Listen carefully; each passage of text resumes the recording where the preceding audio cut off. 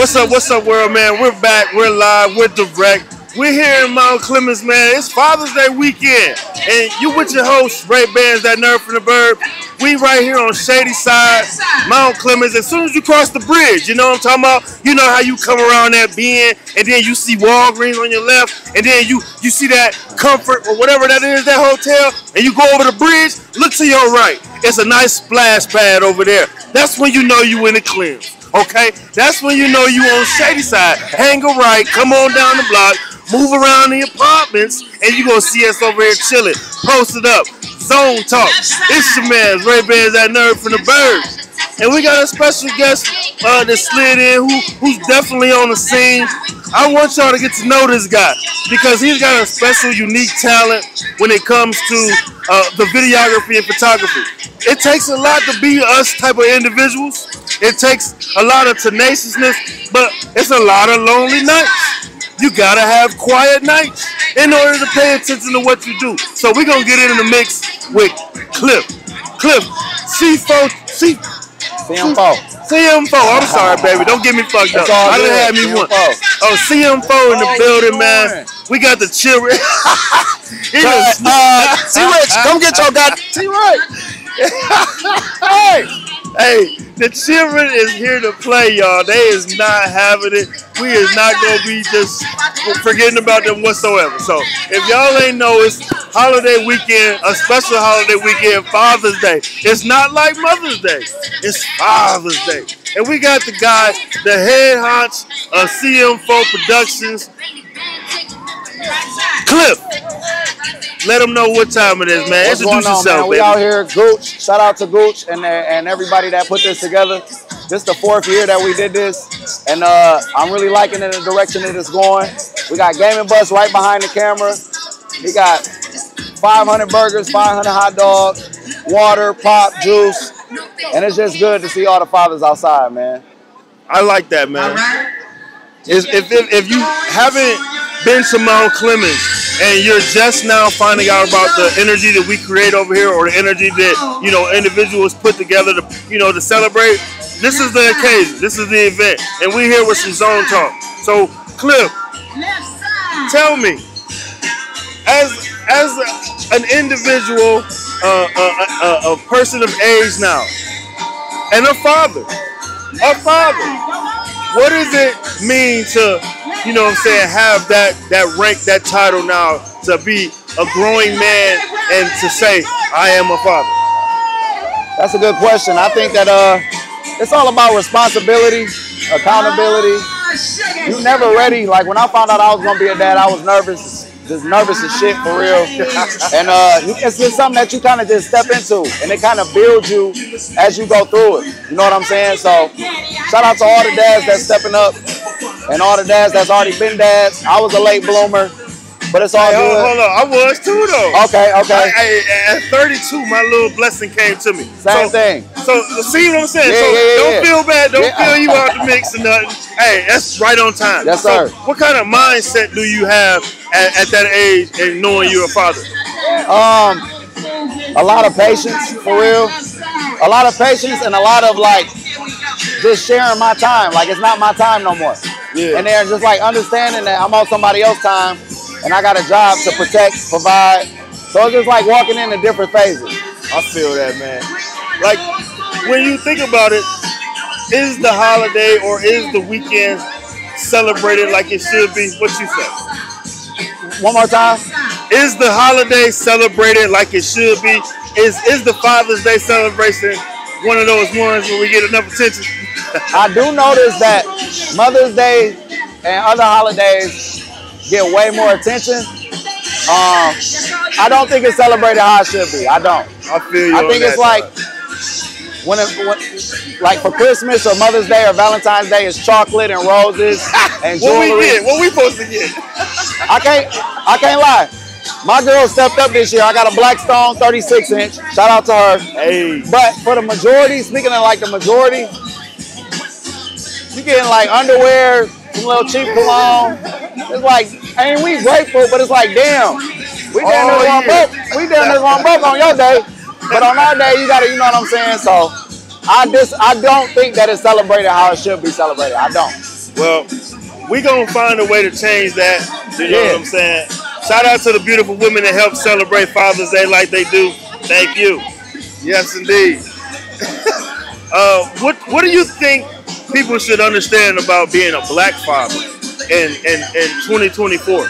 It's a risk.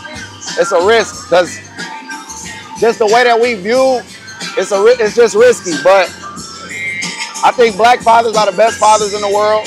Come on. But shout out to all the fathers. But I think it's a stigma on black fathers right now in like the internet and like the social media era that black men don't take care of their kids. But if you pan the camera around, I can count 50 fathers outside right now. Shout out to Gooch. Shout out to Gooch, man. You see us out here, folks, man. We not hesitating to be behind them kids, y'all. You see us all in effect. So everybody outside. Everybody got their kids. It's an overall good event. It's a good event. It's a positive energy. My boy. Good to see you, bro. Hey, bro. Yes, sir. All right. My bad. It's all good. It's a special occasion, man. It's Father's Day. So, as an individual that stepped into the videography world, how do you spend time as a father and put that into place? You kind of got to incorporate him into like both. So now he like a part of the whole like plan. So if I do a skit, he might have to be in it, or he might just have to hold the camera or just stand to the side. But you definitely incorporating him into like what you do, like professionally. It's like I don't see like a separation. I don't either, man. Well, like I'm a father here and I'm over here doing my video. It's like both. It's like both. I know that's right, man. Hey, my man over here sitting behind the camera with all the good grub. I ain't made no moment to do the same thing, but he got some of that good mac and cheese. I got a legend right behind me on the camera. I got a legend right behind me on the camera. Shout out to Clifton Wood too. Shout out to Clifton Wood, man. We doing all shout out to everybody that's holding the town down. There it Eat is. good, drink good. I see y'all boys. So we on that. Happy Father's Day, fellas. It's up. Cheers. It's a proud moment, man. It's a good day. The sun is shining, and it ain't even too hot. Not too hot at all. It's real Not good. too hot at all. We right off the Clifton River, man. Shadyside. Tell me, when somebody comes to the Clif and they cross over coming through grass shit, what's the atmosphere? What's 2024 like? I think it's welcoming. I think it's very welcoming. I think it's just a lot of positive energy. I mean, like beyond from like, you can start at 15 and go to Mount Clemens, and then it's a lot of positive energy where like we want to see each other win. We holding these events. We doing these giveaways, Coach for Kids, backpacks, Father's Day. Right. And it be random days when somebody come outside, like I'm just grilling for the whole neighborhood. Like, all right, bet. Yeah, so I think it's a lot of positive energy. Okay. So you talk about the events that go on. You're a pillar in this town when it comes to being able to gather people. You guys have been doing it for some time now. I appreciate that. That's love. The Sevens tournament. We was talking to Wood earlier about the Sevens. How does that idea keep manifesting itself every year? Shout out to the Sevens tournament, August 17th this year. The Sevens tournament kind of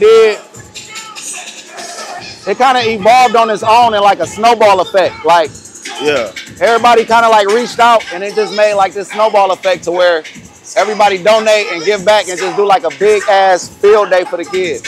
Okay. So as a field day, when you got a crowd of people out here, the tents are up, the vendors are going, what kind of adrenaline does that bring for an individual like you?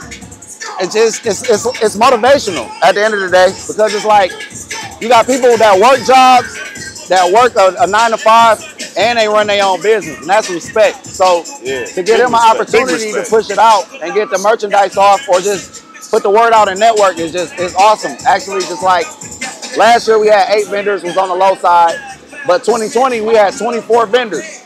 Yeah.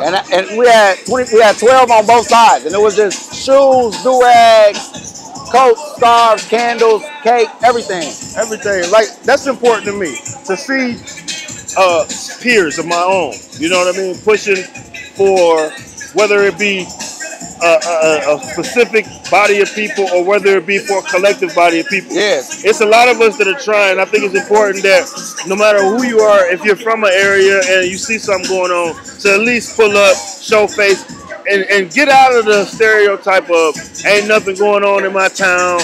It's boring around here. Some people gonna go against it regardless. I learned that no matter what or what event you put on, some people gonna go against it regardless. Cause you got in your mind, you want everybody to have a good time. Yeah. But you got your you got a couple that sit to the side. They just don't want to see it. They don't, man. It's a hard pill to swallow, but you know what I'm saying. We gonna kick more stuff with Phil. I mean, I called you Phil. We gonna kick it more with Clif, man. CM4 Productions. We gonna find out how does a man operate as the CEO of his own destiny. You know what I'm talking about? And we gonna dig more into that, man. Y'all keep it locked. It's Ray Bands, that Nerve from the Bird. Yeah. No lick hitting the birds. We just nerds from the burbs.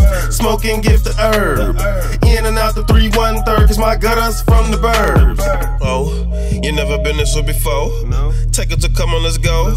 On the boat up, north of a road. On the boat, watch to the YMCA. On the court, busting them with the OJ. From the top of the K, know some gutters is capital G. Gotta jump out of the gym, straight from the Clem. Watching them Washingtons, into them Benjamins. Then be them battling Bay. There's couple of gutters, they owe me some favors. Strapped and they legally got it on paper. Crackers still shoot through your paper. All of my niggas, they nerds, raising the birds. Fuck what you heard. We trap cause there's heads in the burbs. Some niggas got perks, pitching them beans. They go in the first, start off 15. Who that nigga with the codeine? White girl named Promethazine. All she want is the BBC. Bitch, how much on this EBT? I don't fuck with the enemy, but I know some niggas pay the entry fee. We some nerds from the burbs. Them check chasers. Yo, it's your man's Ray Bands, that Nerve from the Bird. It's Father's Day weekend, and you already know, man, Zone Talk. An exclusive radio podcast for those who don't know, man. You can always lock in with us, OWRadio247.com, and check us out. You can hire us, man. Just click the links in the tabs, and go ahead and book yourself a situation where we'll pop out on you, or you can pull up on us. It's like that. We here, man, exclusively with your guy, Clif CM4 Productions, the CEO, the chief, the head honcho. Let's talk about what it is and why you feel entrepreneurship is important today.